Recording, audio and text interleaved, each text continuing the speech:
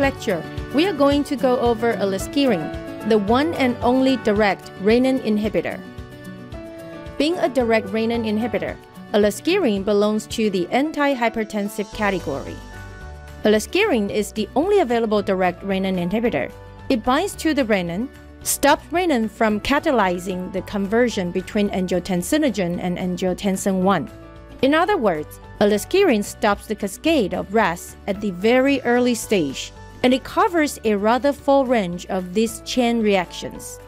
Lacks of angiotensin 1 and angiotensin 2, vessels dilate, and blood pressure drops. Lacking angiotensin 2, adrenal-renal responses are affected. Sodium and water are not reabsorbed.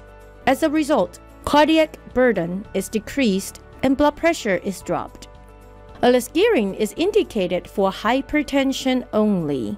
It may be used alone or in combination with other medications to treat hypertension. Aliskiren is well tolerated. The most reported adverse effects are headache, dizziness, and fatigue. GI disturbances like abdominal pain, diarrhea, dyspepsia, and gastroesophageal reflux are dose-related. Cough is really rare. Hyperkalemia does not happen unless used with ACE inhibitors. As a medication working on RAS, Aliskiren is not to be used during pregnancy or breastfeeding.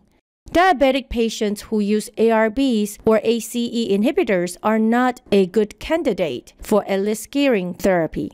Cyclosporine can increase the Aliskiren's effect. Patients who use cyclosporine should not take Aliskiren. Aliskiren should be used with caution in patients who have renal problem or history of angioedema. When taking care of patients who take Aliskiren, we should teach the client the adverse effects and how to manage the adverse effects. At the beginning of therapy, patient can likely develop lightheadedness, dizziness, etc. These are hypotensive symptoms. Warn the patient so, and assure the client that these symptoms usually go away after a few days. Teach the client prevention of orthostatic hypotension, like getting out of bed slowly in the morning. It is important for the patient to monitor blood pressure and heart rate every day, preferably before administering the medication. As a matter of fact, monitoring blood pressure and heart rate is a standard nursing intervention for any patient who takes any medication that can affect blood pressure or heart rate. Teach the female client to report pregnancy immediately as this medication is teratogenic. We need to stop the medication and use alternative medication as soon as possible. Teach the client the interactions between Aliskiren and other medication or food. Fruit juice and high-fat meal could decrease the therapeutic level of Aliskiren. Teach the client to use salt substitutes only as prescribed. Teach the client to call 911 if experiencing symptoms of heart attack. Monitor CBC, electrolytes, renal function, and urine analysis because this medication could cause electrolytes imbalances and affect renal functions. Patient should take the medication at the same time every day. Warn the patient that the effect of Aliskiren will be evident 2 weeks after initiating or adjusting therapy. Medications antagonizing RAS can increase the effects or rather adverse effects to each other. Therefore, ACE inhibitors, ARBs, aldosterone antagonists can increase risks of hypotension, renal impairment, and hyperkalemia if used with Aliskiren.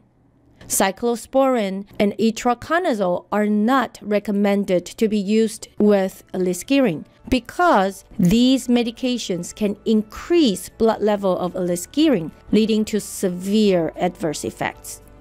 Aliskiren can decrease the effect of furosemide if used together.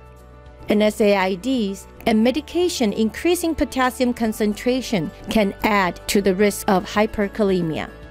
Rifampin decreases Aliskiren's plasma concentration. A larger dose of Aliskiren may be indicated if the patient also takes rifampin. Fruit juice and high-fat meals decrease the effect of aliskiren. Patient might need further monitoring for effectiveness if taken high-fat meals. Thank you for spending time taking this lecture. I look forward to seeing you in the next lecture.